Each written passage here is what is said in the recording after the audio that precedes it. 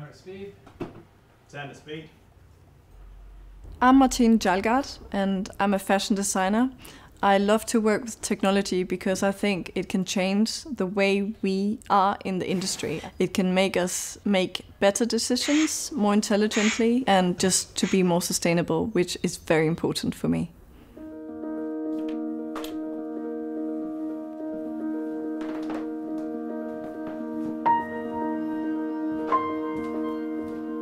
Yeah, when I read the article about you and as a designer placing transparency at the core of your business, that for me was great. Let's make this happen and bring another layer, which is the blockchain technology. Yeah. That can allow that to elevate the story of your products. Yeah, no, I have to say I'm completely in love with this technology because it really allows you as a brand to tell more of a story. The connection that you create with the end consumer is really valuable because you tell the story and you also give credit to all the people involved in this process. And I think that's very important because you forget about that journey. It's just the final product, and everybody before that, they're sort of forgotten.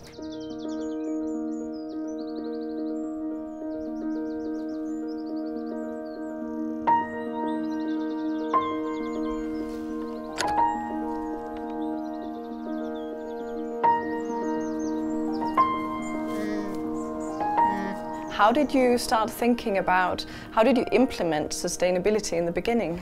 Well, I think it was about the fiber. I learned that fiber depends on how the animals eat, what they eat.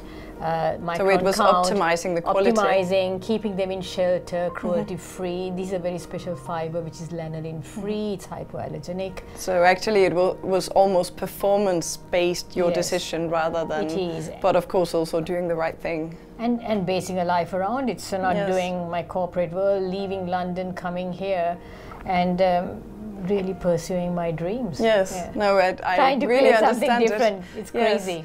You look at the animals and at the alpacas, and they all have different names. And we've got Skyfall and James Bond and Tailor, supplying the fibers for the project that we are doing. That's right, because you chose your colors, so I picked the animals. Every animal has a name, so really at shearing, we sort the fleece. Every animal's name is on the bag, the grade of the fleece, and what it's going to be converted into. And you'll see bags of fleece that we've just seen in the shed, which are earmarked for product. Yeah.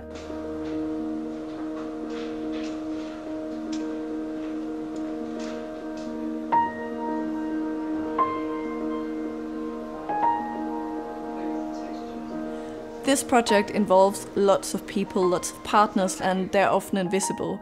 And one of those people involved is Phil, who has a spinning business called 2 River Mills. It was amazing. We went there to see everything, see the transformation of the alpaca fleece and how it became a yarn, and it was truly, truly amazing.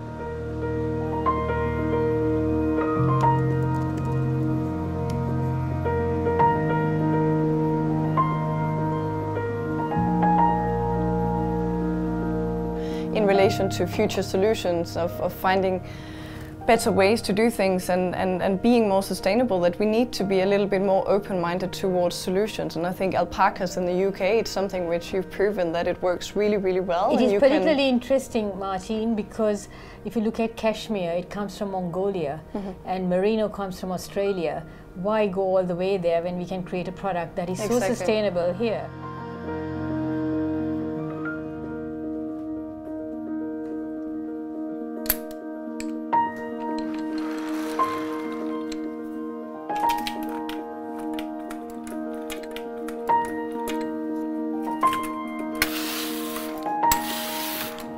Aishan from Knits the London studio is doing knitwear swatches and samples, and she did the sample for our alpaca blockchain transparency project. And it was really interesting to get everybody there at the same time, because it's nice to share all the different stages of the supply chain.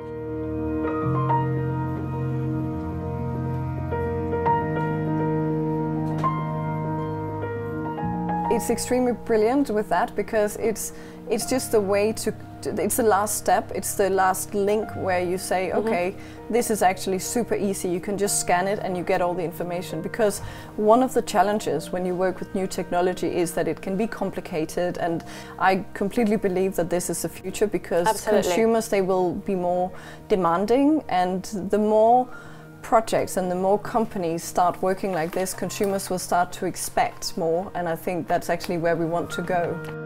The theme of the pieces comes from a state of emergency and being fragile, and I've used some fabrics which are very transparent. So I'm using lace from Sophie Hallett, I'm using hemp and linen from Fagli Rosati, and also I'm using organic cotton and surplus production materials for the pieces.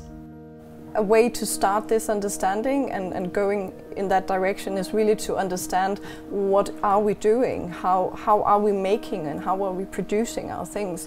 All this information is really important, because I think for most consumers it's a bit of a blur, really. Well, this is why it's important to add an extra layer of security on all these claims that companies are doing. We need to understand that as consumers, that we are actually paying a premium price perhaps for something that is real, sustainable, fair trade, and that's something that the blockchain can allow to happen in a more secure and open way.